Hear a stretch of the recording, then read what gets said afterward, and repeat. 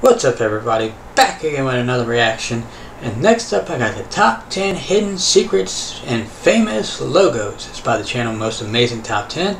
I'll leave the link to the video in the description below. With that being said, let's get it. Logos are everywhere. Food companies have them, clothing brands have them, even YouTube channels these days have very well-known logos. But have you guys been paying close attention to them? I mean, really close, because a lot of them have messages hidden in plain sight, and after this video you won't be able to unsee them. My name is Danny Burke and this is the top 10 hidden secrets in famous logos. Starting off at number 10 now, we have Amazon. They are the #1 delivery service in the world, and I know what you're thinking. I've seen their logo. How is there anything hidden in that? It's literally just the word Amazon with a yellow arrow underneath it. But let's take a closer look at that arrow, shall we? It starts at the letter A and ends with the letter Z. That is a genius way of subtly showing the variety of products they sell. Basically, if it starts with a letter of the alphabet, they've got it from A to Z. Please send me free stuff now, Amazon. Like they're gonna care about my promo. They're like, oh, thanks for the shout out.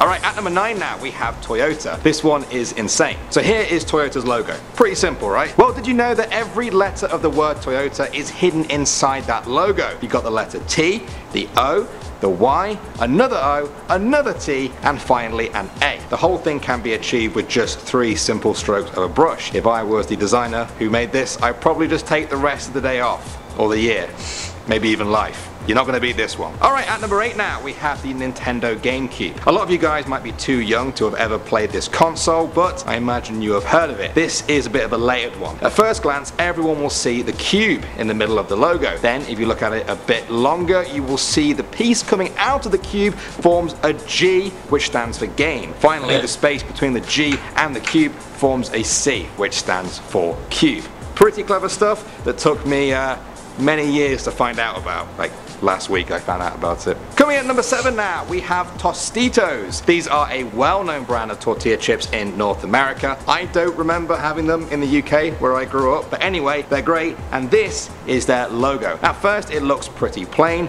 black on white with a little splash of colour in the middle, but take a closer look at that middle bit. The 2 T's are actually people. The yellow bit is a tortilla chip and the red is the salsa dip. I cannot unsee this one. I also can't understand why there's 2 people holding 1 tortilla chip.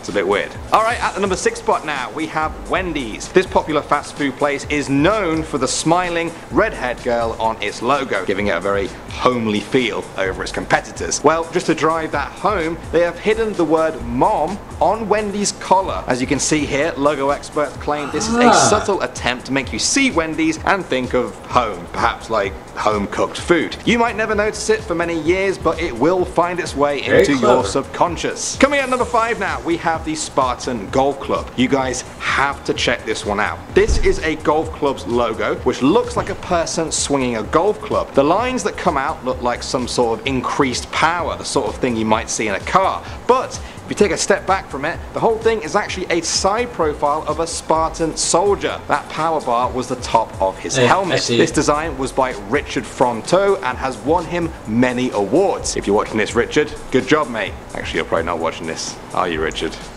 Next up at number 4 now, we have FedEx. On the surface, this famous shipping company has a very simple logo. It's literally just their name, the arrow purple in and orange. But to see something hidden here, don't look at the words, look at the negative space they create. Between the E and the X is a gap that perfectly forms an arrow. That arrow represents their speed and efficiency. The logo has won a whole bunch of design awards, so it's not much of a secret, but it's still very clever. Alright, moving on to number 3 now, we have the Bronx Zoo. Okay, this one isn't too famous if you live outside of New York, but it's too good to leave off the list. It's the biggest zoo in North America, and this is their logo, 2 giraffes and some birds. However, they chose the long-legged mammals for a reason. I don't often say this, but look between their legs. Can you see the buildings? They aren't just any buildings either. They are all taken from the New York skyline, including the Empire State Building right in the middle there. What a clever logo.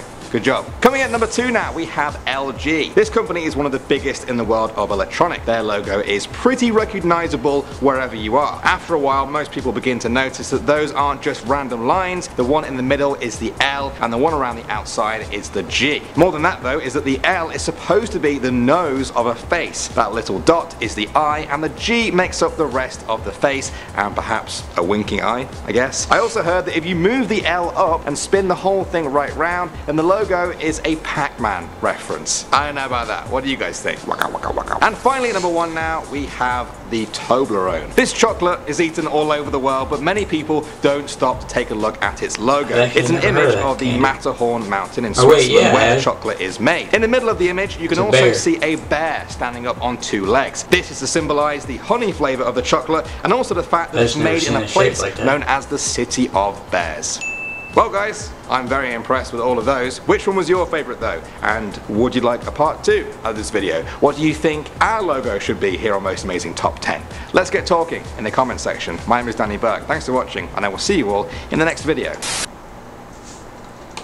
So yeah, a couple of those I already knew about, you know, they were obvious, but anyway, so yeah, if you like this video, remember, like, comment, and subscribe. Thanks.